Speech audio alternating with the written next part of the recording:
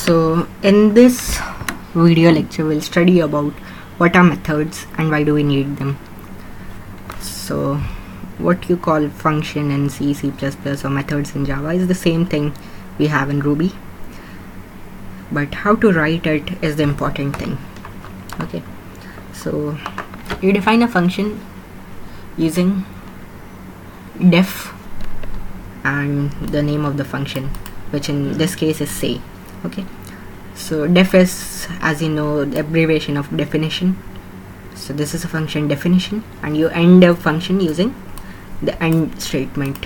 Okay, so in other languages you have this what do you call, maybe a return type followed by the name of the function and round brackets followed by a curly parentheses. Okay, so in Ruby you have this keyword def to define the function and this keyword end to end, so that the compiler understands where this function is ending. Okay, and this is a comment, pound sign is a comment. Okay,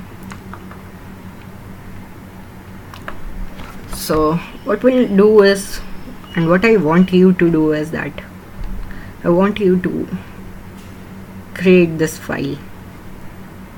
So create a file, a new file. Okay, so say.rb.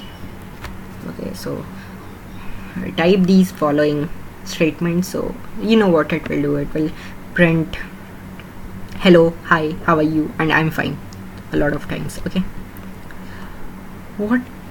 alternatively what we can do it is, rather than having so many put statement, okay, we can make a procedure, make a function definition to do it. So we have definition, say is the name of the method.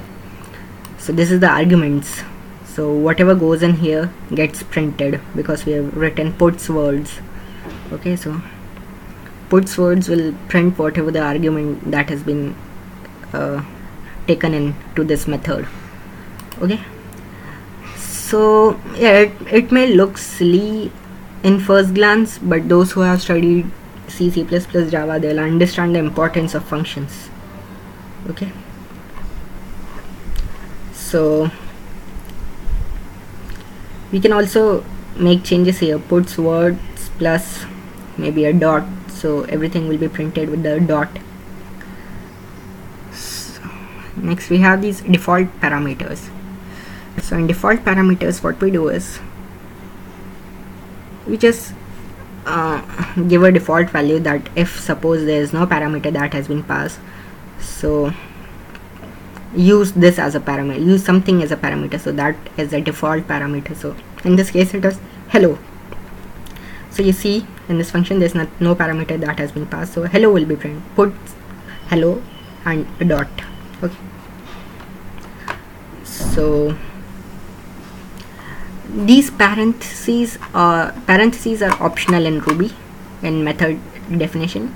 These indentations are very important. Okay, so take care, make sure that you indent all the methods, and parentheses you can leave.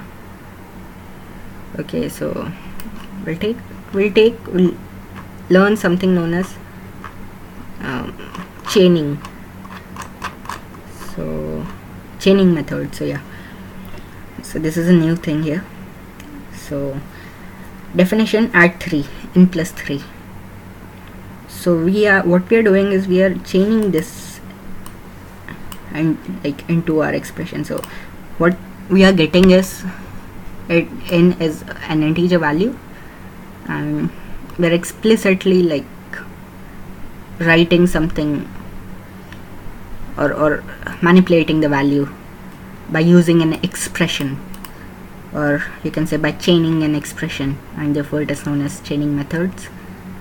So this will print 8, this will return 8, not print but rather return, because we will not use a puts statement. Okay, since add3 method returns a value, we can keep calling methods on the return value. So add3 5 dot times puts, this should print 8 times. So because add3 5 will actually return 8, so this will effectively be 8 dot times, and this statement will be executed 8 times. Okay, So notice the last line, the 8 has been, it signifies that 8 has been returned. So this is how we chain methods.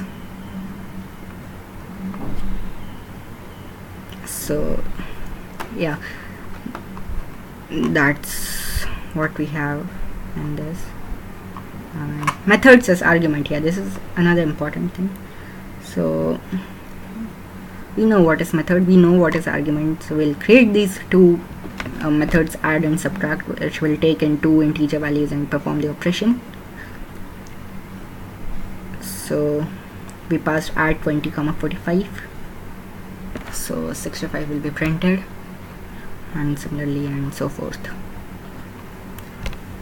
So what we can do is, we can even make it like this. We have this multiply definition, so we can pass methods as an argument. So multiply, add 20, 45, subtract. So this will return one value, this will return one value. These two values will be used by this multiply method, and 4550 will be returned. Why 4550? Because 20 plus 45, which is 65, 65 into 80 minus 10, which is 70, so 65 into 70 is 4550. So yeah, that's it. So that's what we have in method. What you can do is write a program. You have already written a greeting message program now, so this program should contain a method called greeting that takes a name as a parameter and returns a string. Okay, so this is your assignment for this section, and in the next section we'll see what flow controls are.